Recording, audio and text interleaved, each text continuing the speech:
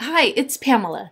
In this tutorial, we're going to go over some troubleshooting here because something's going on with Doodly. Hey, and welcome to the official Doodly YouTube channel. If you enjoy our content, please click the like and subscribe button below.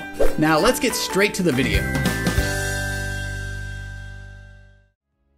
There's something going on with Doodly today. It's really weird. Every time I type a new letter, a new mythical creature appears. It's weird. Let's do another one. And one more. How strange is that? You know, maybe something's going on with this scene. So let's try another one. Oh no, it's an ink splot. Maybe the ink markers are leaking. Something's going on. April Fools. Doodly is working just fine, and all of the markers are in perfect condition, I can assure you. There's no leaks going on at all. What you're seeing here is what's called a Dingbat font. So let's go back over here. This is actually a font, and all of the different letters are not letters like you're used to seeing, like A, B, C, D, E, F, G. Instead, each letter on your keyboard is actually a drawing or a symbol. So if I go over here to my Fonts tab, and I'll scroll over, this is the one I'm using here. I can't remember what it's called. It's like Greek myths, something like that. And it's a font that I uploaded into Doodly, and now whenever I type a letter, I get the corresponding mythical creature. So here's Medusa here. I'm typing a lowercase a. And what's really neat about this type of font is these are SVG images, so you can resize them and the quality doesn't degrade. And because they're SVG files, if you were to preview this scene,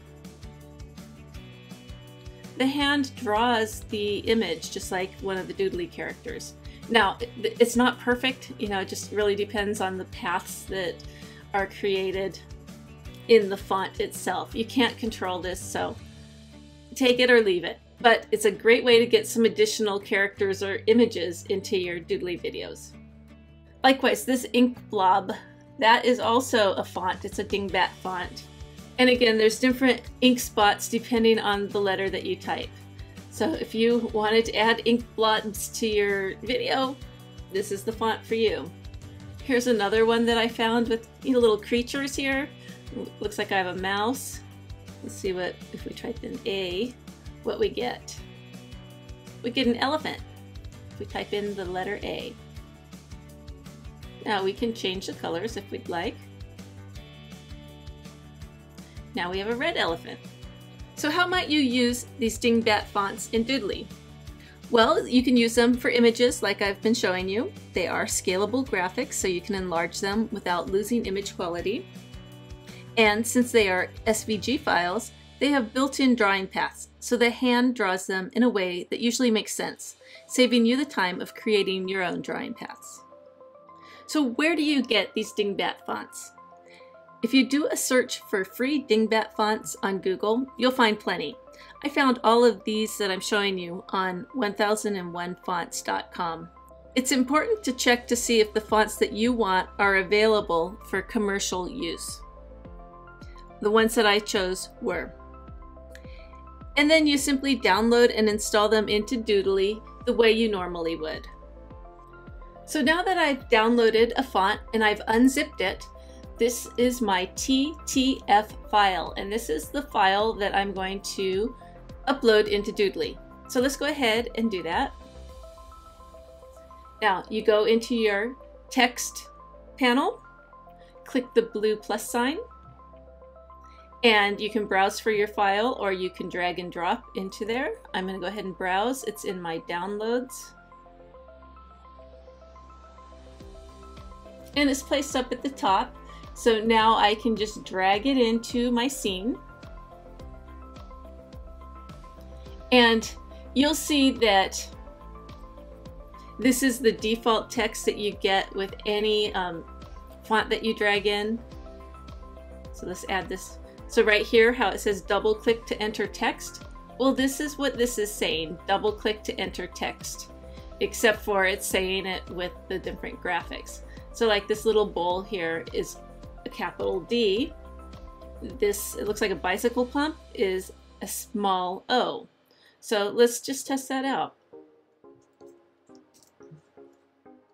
Capital D. And here's my bowl. Now it takes a little playing around to figure out which letters go for which image. So what I just now did is I typed in A, B, C, D, E, F, G, H, I, J, K. So if I was doing a graphic and I wanted this little Volkswagen in there, I would have to go A, B, C, D, E. So it's an E and it's lowercase. So get rid of all of those and type in lowercase e, and now I have a little Volkswagen. I hope this gives you some ideas for alternative graphics in Doodly. Happy April Fool's Day, and thanks for watching.